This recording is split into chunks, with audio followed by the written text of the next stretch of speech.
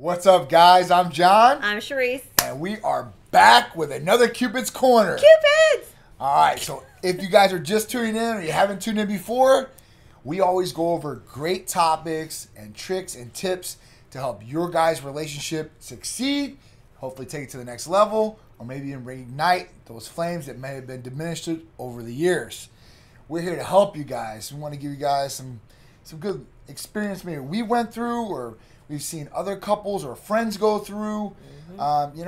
Whether it's a good relationship, a bad relationship, getting all this knowledge and education should help you guys in your relationship or your future relationship. So this week, we're going to talk about something that has happened to everybody. That's having an embarrassing moment, right? Mm-hmm. I'm sure everybody can think of one embarrassing moment, right? Had it. I don't care who you are. I don't care who you are, how cute you think you are, or what you think is going on. Yep. You have all had an embarrassing moment. Absolutely.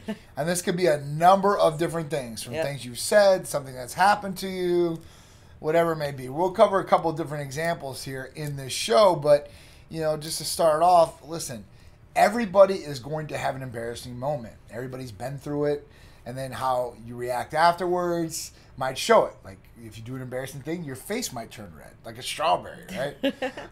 Or you might get real quiet. I mean, there's a lot of different things or ways that people cope with embarrassing moments. Mm-hmm. But this topic we're originally talking about is with your partner, right? So if you and your partner are out and an embarrassing moment happens, what are you going to do to help support your partner and make them not feel maybe as uncomfortable as they might be feeling when the embarrassing moment happens? I know. Just go,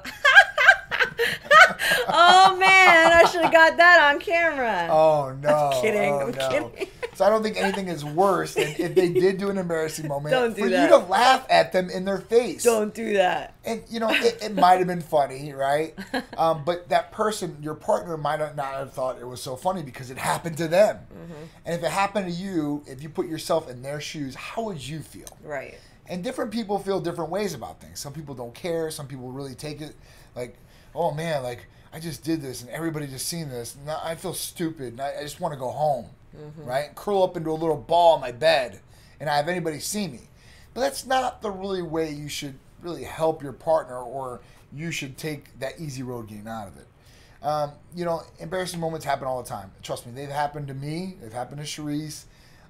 Everybody that I've been with has definitely had an embarrassing moment. It's really how they get over that embarrassing moment. Yep. So the best thing, if it was you having an embarrassing moment, try to play it off. Laugh about it. It's easier if you laugh about it than somebody else laughing about it in your face. At least you can laugh with other people about it. And, you make it a funny joke. Like, listen, it happens. Everybody happens. Ha, ha, ha. It is what it is. And you move on. Right. I think it's when you hide it that people really take a stickler on it. And they're like, oh, my God, did you see that person? And you just try to be real quiet. And it just draws more attention to you. So that's just not a good thing. But when your partner has an embarrassing moment, and let's talk about, it was a good example Sharice brought up just a little bit earlier when we were talking about this, was let's say you go to the bathroom and you walk out and you have toilet paper hanging off your pants. Or toilet paper on your shoe, girls. Yes. That happens often. Dragging it on the heel. But you're walking out like, oh yeah, I just put on me some perfume. And I put on my lip gloss and I'm so cute. But you didn't see that little white piece dragging behind you. But everybody else has. Everyone's like, did you see that? So the biggest thing is let's say, I was to see that on Sharice or vice versa. Mm-hmm. How do you react to something like that? How do you help them? Take it off immediately. You help them. You take it off immediately. You help try them. To do it in the most discreet way possible. Very discreetly. So not everybody sees them and they're not feeling uncomfortable in a group or a crowd around you. You don't want that, okay? And you want to make them feel as comfortable as possible. You want to support them. That's the big thing, is I think support. Yeah, and I must touch on this topic, not that I'm like, you know, one way or the other for guys or girls. I think it happens in both departments, to be quite honest with you. But do not utilize your partner to make yourself look better. I feel like that could probably be an episode on its own, but don't utilize them to make yourself look better. So you might, let's just say you utilize this embarrassing moment. You don't even realize it might be an embarrassing moment for this person, and you're utilizing it to make yourself look better. Don't do that. It's like throwing them underneath the bus. Yeah. That's what it is. You know?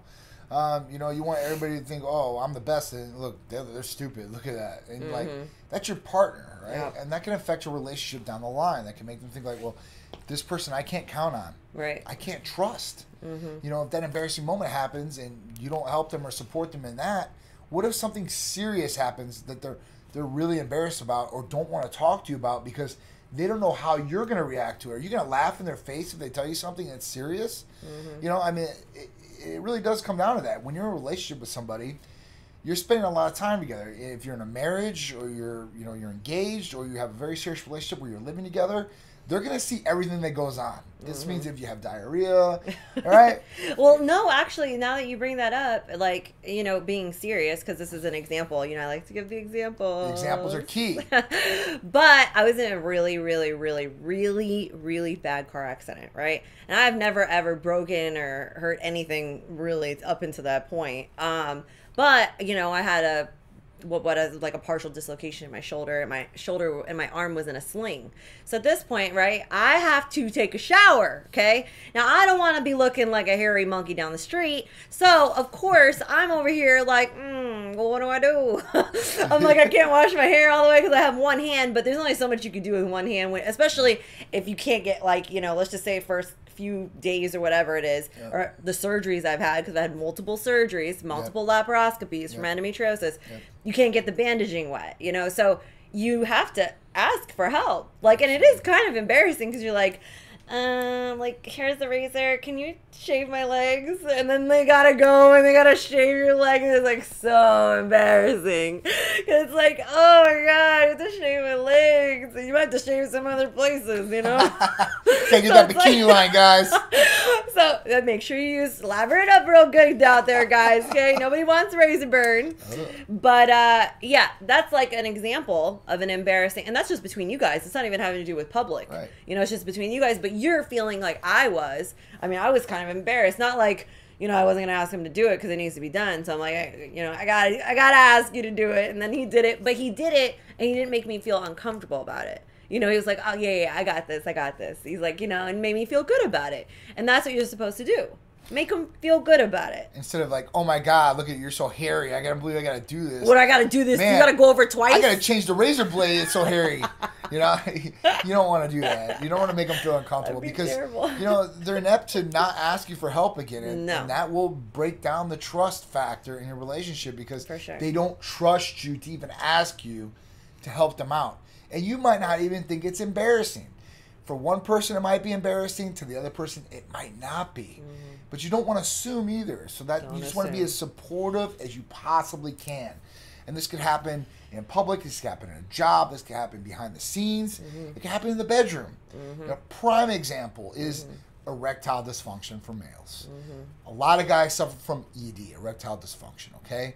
And, you know, males, we have this ego. We're men, right? And if we can't perform, we feel less than a man.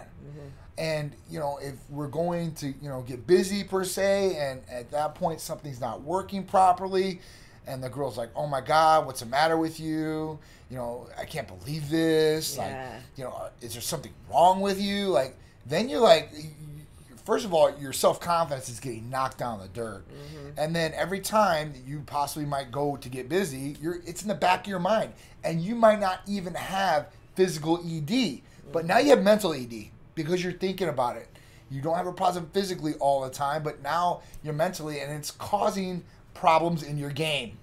And at that point, you just don't feel comfortable with your partner after that, you know? And it's something you will have to talk about afterwards. That's hard to reignite. Absolutely. So, you know, just tread That is a treading water. Tread lightly there, ladies. Ladies, don't make your partner, and guys, don't make your partner feel because inadequate this could be girls out there going through hormonal issues, especially postmenopausal women. Yep. Okay, those of you out there, you might have some vaginal dryness. Yep. That could become a little bit of an issue during intercourse. Yep.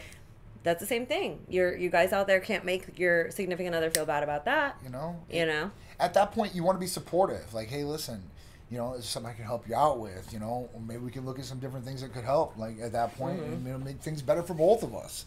These are things where communication comes into play, and being supportive of your partner. I mean, it happens a lot of different things. They could come home with a story and tell you something embarrassing that happened at work. Console them afterwards. Talk to them afterwards. Make them feel comfortable. Try to get a laugh out of it possibly. Oh, don't worry about it. And give them an example of something might happen to you embarrassing.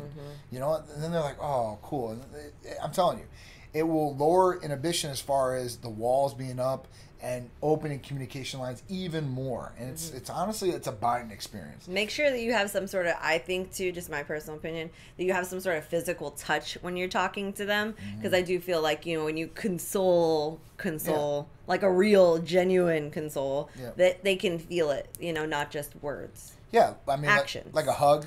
Yeah. I mean, that's a big one. I mean, anytime Therese has ever been upset about something, you want to console them with that way, and that's way like physical contact. It makes you closer to somebody. That's what it is. So things like that will help your guys' relationship. And embarrassing moments. So embarrassing moments can happen in a number of different ways too, and you don't want to embarrass your relationship. That's another aspect of things. So embarrassing your relationship. Let's talk about that. That means that when you go out in public or anywhere else where people are at, and you do something that's embarrassing to your partner. Now, I don't mean you walking out with toilet paper on your shoe or slipping on a stair or whatever it may be. I mean, you're doing something that's causing embarrassment to you or your partner. Prime example.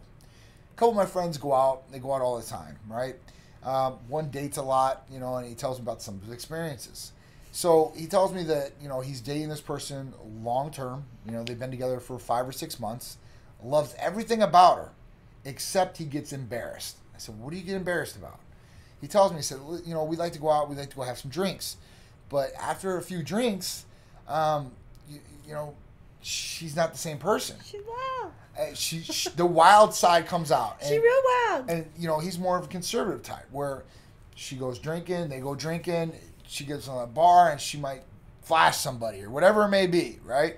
And he's embarrassed by that because she should be embarrassed too. It is. Everybody's different, right? But that's where setting the boundaries at. Like, is this okay? But if you break those boundaries and it's embarrassing to the person, like, they're gonna kind of look down on it. Like in the relationship, like, man, like now when we go out, am I gonna get embarrassed when we go out? Fighting in public, making a spectacle out there is embarrassing for a couple. I used to do that when we first met. Don't do that. I used to do that all the time. There's reasons why. One, everybody sees it. It's not good. They're going to think of you guys like that as a couple or as a person. And some people, I don't care. Well, listen, guys. I understand you don't care, but it could be embarrassing to your partner. I think it's just, I think ultimately now that I'm a little older, okay, but, back when I was 21, I didn't care, okay? I'll be honest with you. But I think looking back on it now, it's like, ultimately, you might be not realizing that you're not just making yourself look bad, you're making both you guys look bad.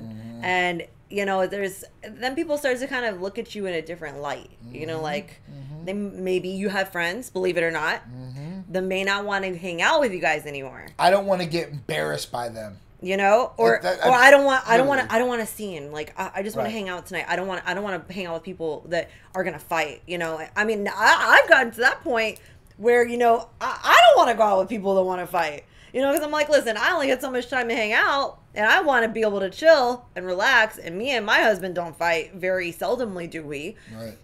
But it's like I don't want to be around that. So I can only imagine if back in there, if you're fighting. I mean, you really are embarrassing yourself and each other.